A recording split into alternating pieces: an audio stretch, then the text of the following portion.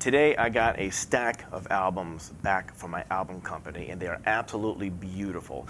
And the one thing that it was dawning on me as I'm looking through these beautiful albums is the story that's being told in the book. And it just reminds me that when you're shooting an event, when you are photographing, whether it's a high school senior in the event, or your family session, or your wedding, you're telling a story. And that is the one thing we love doing as wedding photographers, is telling the story of the day, which means capturing a lot of the details, the people, you know, what is happening, showing that movement, showing the energy of the day, showing the beauty of the day. But then when you're done, they're online for everybody to see, but there is nothing, absolutely nothing, like holding a tangible, beautiful leather album in your hands. And as you flip those pages, you just want to stop and stare. There's just something about that tangible item that is your reputation. What they are showing everybody, their friends and family, what's going to sit on their coffee table or on, you know, wherever they're going to put their album for many, many years to come. Every time they grab that album, they're going to think of you. They're going to remember the day, they remember how they worked with you, but most importantly, the entire experience you gave them from the beginning to the very end. And that album is your finale. It is, you know? So when somebody has an album, it's almost like it's complete, like the whole wedding experience is now complete. Here is everything in the book, you know?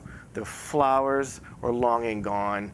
You know, the limos are doing something else. Your church is, like, everything is done, okay? But your album lives on forever, which means your reputation also lives on forever. I am a huge stickler on taking my time when I'm designing these books, and in every image, I pay attention to exit signs in the background, or did I miss anything that I don't want to see in the book? Delete it. That's when I put my images in Photoshop, and I give every single page in the album some love. And it is very time consuming. And yes, I do crop my family shots, you know, straight, you know, before I deliver them to my clients anyway. So when I put them in the book, they should already be straight, but it never fails. You know, our eyes get tired as we're working, and I always find something that needs to be a little bit adjusted. And the quality of what I'm holding in my hands, I cannot wait to call my clients and say, come get this beautiful album. And they can't wait to get it either. That excitement of the wedding comes back. To relive the entire event through that album, they can't wait to show everybody. I can't wait to show everybody, you know?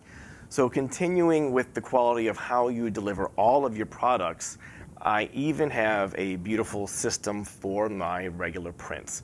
For wallets up to 8x10 size, I love having my brand, which is like a mango orange. And these boxes that I have has my logo in the exact same brand color. And how beautiful is it to deliver somebody a package that they kind of unwrap? You know, it's like Christmas Day. It's something that is so much better than putting your images in a plastic sleeve and saying, here you go. No, I want my clients to always feel like they're getting the best. I do. And it's not easy doing this level of consistency because it is time consuming. But let me tell you something. Holding these things in your hands when you're done is an amazing feeling. It's like all the work you did was worth it, and what you're delivering is perfection.